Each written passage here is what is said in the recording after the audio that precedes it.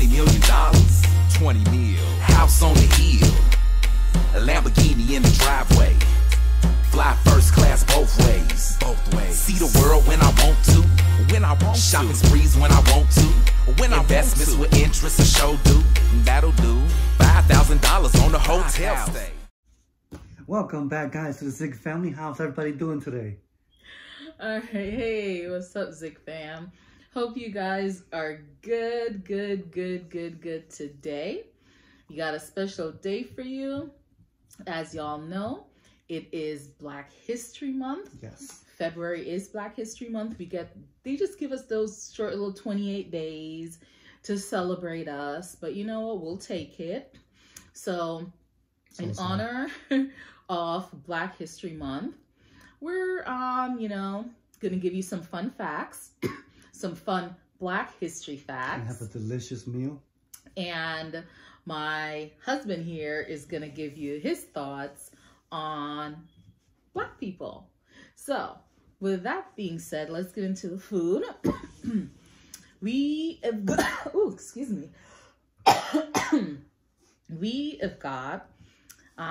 pretty much a traditional Jamaican meal here. We have beef liver, cow's liver here. We've got green bananas. They're basically the ripe bananas that you would eat. However, they're unripe.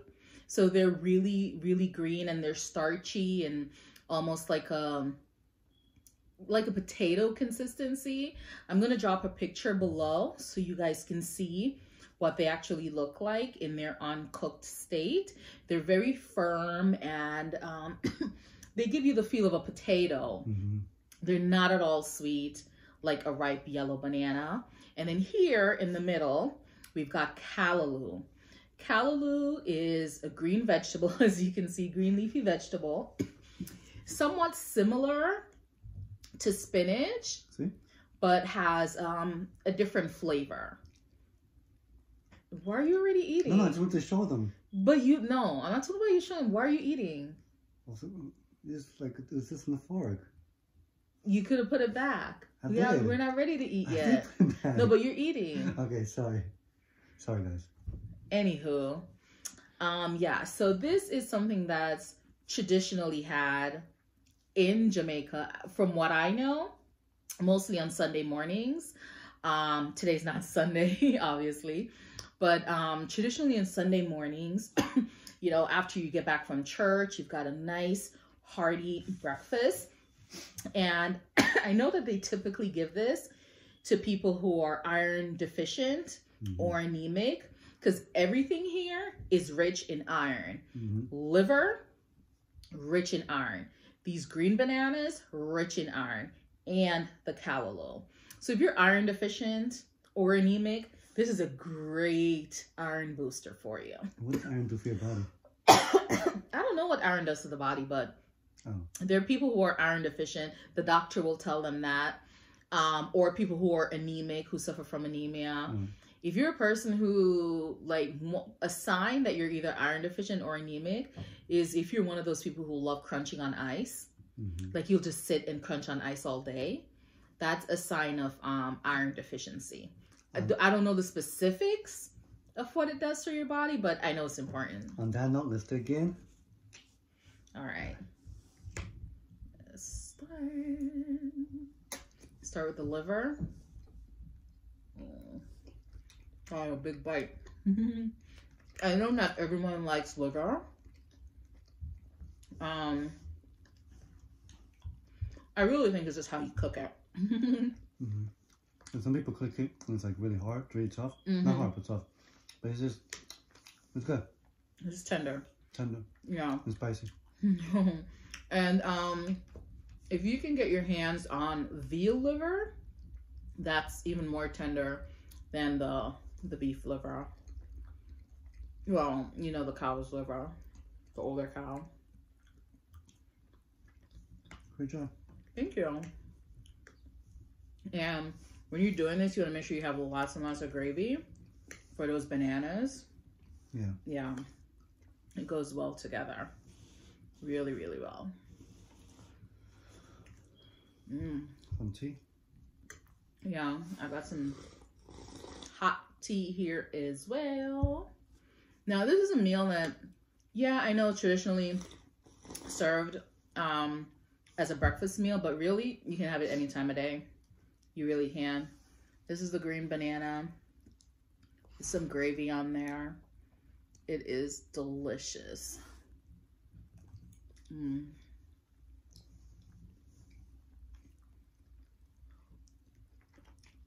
Liver is something, guys, really make sure you don't overcook it.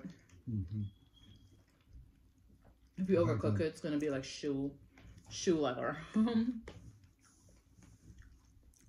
try this callaloo. Callaloo is one of my favorite greens. Okay. Nice and healthy. Sorry. A lot of folks like their liver in bigger pieces. In the Caribbean, we usually leave it in smaller pieces. And I know you guys are probably used to like liver and onions or fried liver. That's not how we do it. We make it almost like a stew.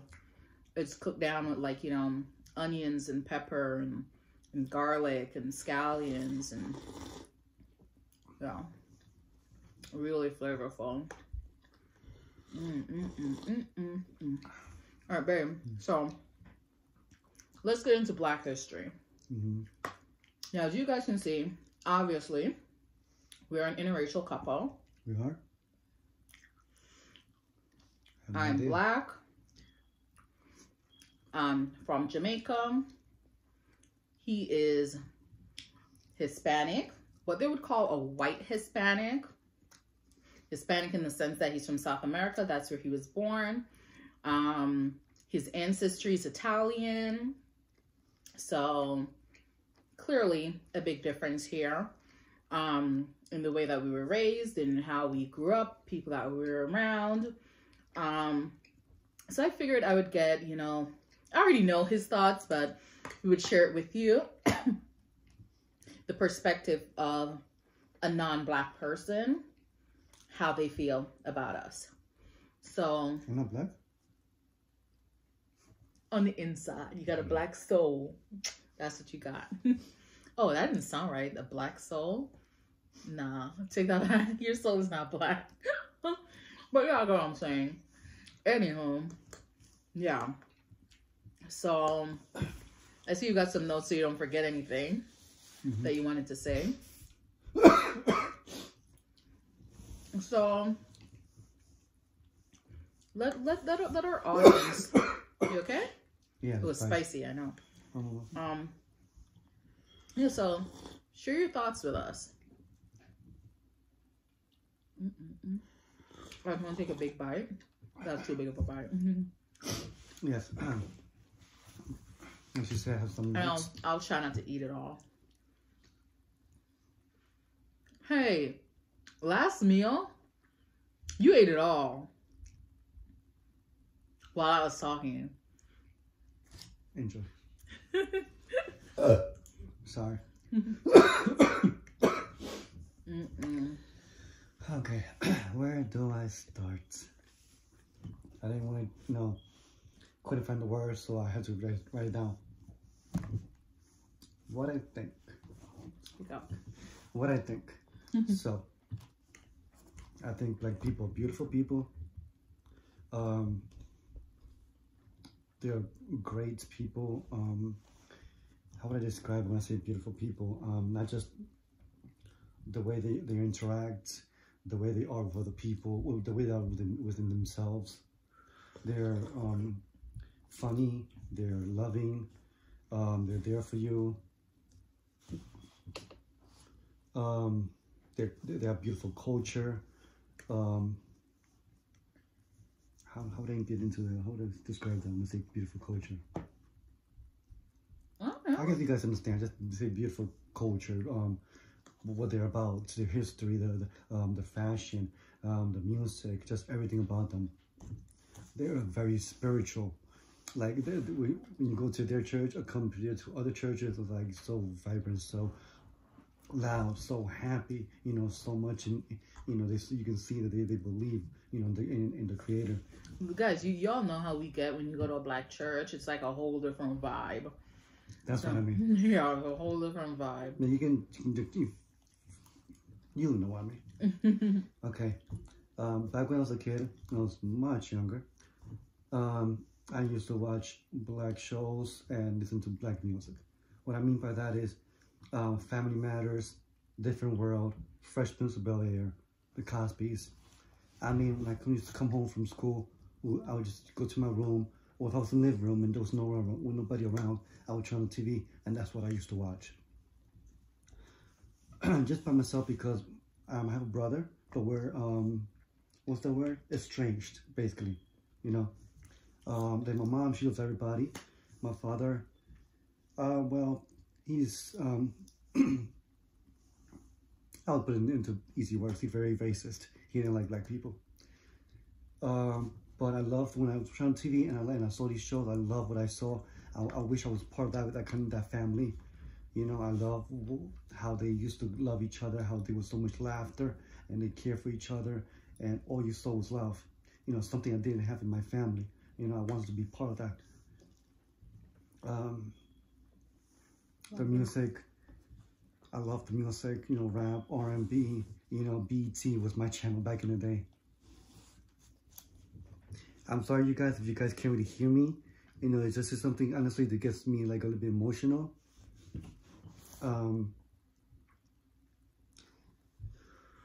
Also, their history. I love learning about the history. I mostly learned a lot about their history when I was in high school. I went to a small high school called the Academy for Peace and Justice in Brooklyn, and they taught us a lot about their history. So I learned about the Black Panther Party, Malcolm X, you know, Martin Luther King, you know, and I really loved learning about the Black Panthers and about Malcolm X, what they stood for, how strong they were, and how they fought for the people. Those might know that I wrote down, but yes, I love the people, the culture, the music, how they get along. You know, like I said, when I was small, younger in my days, when I was with my family, I watched BET, you know, the shows, the music, you know, rap, and I watched these shows, and I wish I was part of that family that was seen in that screen. You know, I wish I could reach out and just throw myself in there, honestly, you know. So now I'm my wife and her family, I'm very happy, you know. They're great people, they're great family, you know. And when I was a kid, I didn't have friends, you know, because once again, like I said, I had a racist father. You know, it was hard to even go out or even in school. So that's my story. That's how I feel, you know, about these beautiful people, Black History Month. Good. Well, guys, he is proof that I believe that racism is taught. I don't believe that anyone is actually born racist. You may disagree with that, but here's proof that, you know, besides your upbringing and how you were raised or what you were taught by your parents, once you get older and you become an adult or on your way to adulthood, you read books, you see things, you learn things. It's like they say, you know, when you know better, you do better. So that's what I have to say about that. All right. This food is so good. How is it? How is it? It's very good. Yeah, everything you make is good. You know. True that. You know. You'll never hear him complain. Maybe a few times. You know. Yeah, there's a few times when I wasn't hitting right. Start putting your foot in the pot. You put your finger in.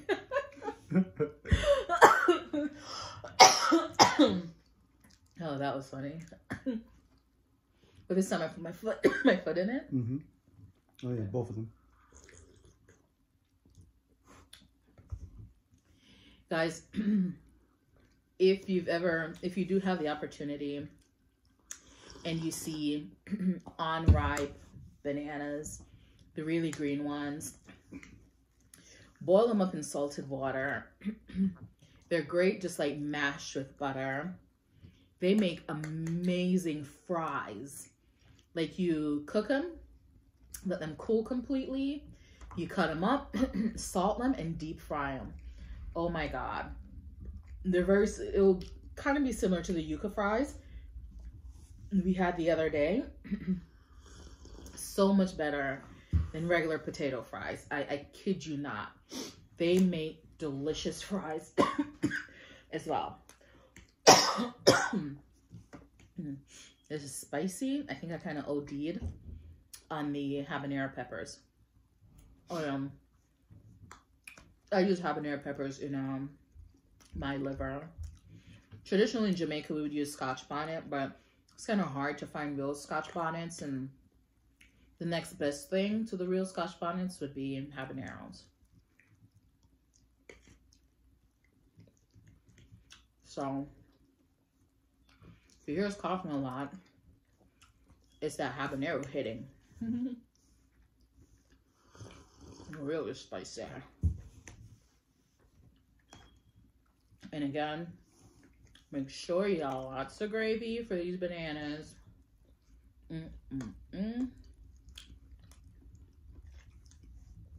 My mom loves these bananas with curry.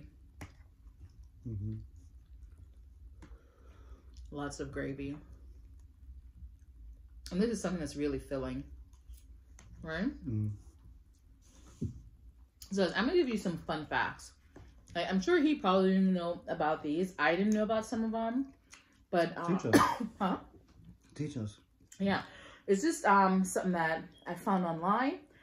I thought was pretty interesting, so I wanted to share some of these cool and surprising Black history facts that you guys should keep in mind. Now, you guys remember Condoleezza Rice? She was in the Bush administration. So both Condoleezza Rice and Martin Luther King Jr. started college when they were only 15 years old. I didn't know that. So, I mean, Martin Luther King Jr. starting college at 15, that tells you right there that he was, you know, smart and intelligent beyond his years. We already knew that he was smart and intelligent, but to start college at 15, that's a big deal, right? How many 15-year-olds do you know are entering into college? Not a lot. And especially, you know, a Black 15-year-old, that's fantastic. Then, this one I knew, being Jamaican, extremely proud. In 2008, our family, the one and only Mr. Usain Bolt, became the first man to ever in history set 3 world records in a single Olympic game. Yep. That's a big deal. Ever in history. 3 Olympic records in a single game. And Usain Bolt, Jamaican. I don't see anybody ever beating them. My fellow yardie. So I thought that was pretty awesome fact. Let's see what else we've got here. This one, Will Smith, you know, Fresh Prince of Bel-Air. What's that other movie? Bad Boys. Yeah. We all know Will Smith. Both him and Jazzy Jeff won the first ever Grammy for Best Rap Performance. That was the first year they had that category, Best Rap Performance. And they were the first recipients, the first winner of that award. And it actually turns out that year, both him and Jazzy Jeff boycotted the Grammys because the Grammy folks decided not to air that category on TV. So, you know, their awards that they give, it would be like a 3 and 5 hour show if they aired every single category on the televised version. So they do some that are not televised, but they did not televise that category. And because of that, although they were the first ever recipients of the award, they actually boycotted the Grammy that year. So I thought that was pretty interesting. I had no idea about that. And sticking with music, the king of pop that we all know and love, Michael Jackson, snagged several Guinness World Records, including the highest annual earnings for a pop star, best-selling album of all time for his classic album Thriller. Also, he holds the Guinness World Record for most Grammy Awards won in a year. He actually took home 8 Grammy Awards.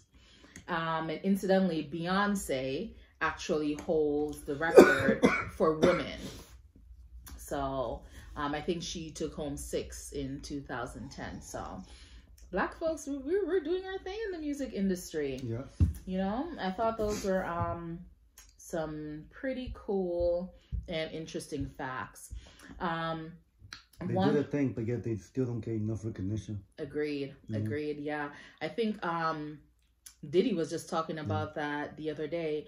I didn't really hear his whole speech and everything that he had to say, but I know he didn't go to the Grammys, but he, you know, had a whole thing. I'm sure you guys can find it on YouTube where he was talking about, although it's 2020, Black people are still not getting the recognition that we deserve in the music industry. So the same thing when it comes to movies or shows, you know.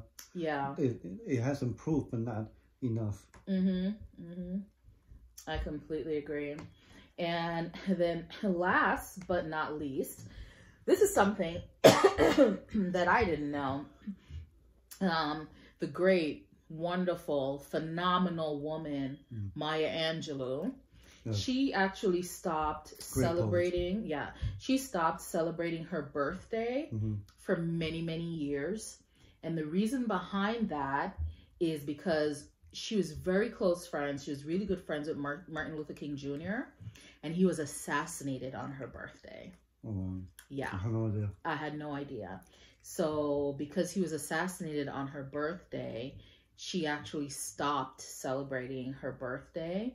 And what she would do instead is every year when her birthday rolls around, which is sadly the anniversary of his death, she would send flowers to his wife, Mrs. King, to commemorate that day. So I had no idea about that he was assassinated on her birthday. Thank you for the information. Yeah, and I'm glad that, you know, yes, you want to celebrate your birth, but in the same breath, a life, a very valuable life, you know, was taken on that day. So, and especially if it's a friend, I can understand why the difficulty to celebrate your day. Yes. So with that being said, guys, I hope you all enjoyed, you know, our little thing here, bringing up some Black history facts, finding out the perspective of, you know, someone who, for the lack of a better words, grew up in a racist home. You know, their thoughts on Black people, Black culture. So I hope you guys found this informative and, you know, once again, when I was talking, if you couldn't hear me, it's because I get very emotional. But if you have any questions, just throw it out in the comments. You know, ask me, I'll answer them for you. You know, absolutely. We love you guys very much, very dearly. Thank you for being part of the Zig family. To all the members, thank you for joining. For the newcomers, please stay with us. Don't forget to subscribe, hit the like button, share with everyone. Comment, because we like to talk. You know, we like to interact. Yeah, we'd love to interact with you guys. Absolutely. All right. And share with everyone. Neighbors, street people, everywhere. Your vendors. You know what I'm saying? Go to McDonald's, KFC, go. Let them tell them about us, right? They're going to be looking at them strange. But in any event, you gotta do what you gotta do. Be sure to share it on all your social media, on your Twitter, on your Facebook, on your Instagram. Please share our videos, you know, so that everyone becomes a part of the Zig fam. Can you please move that fake microphone from my mouth? Oh, God. Yes. So share with everyone. All right. With that being said, you guys, we are going to wrap it up. Thank you so much for joining us today. All right. And see you on the next one. Mi gente, muchas gracias por estar con nosotros. Hasta la vista. Mwah.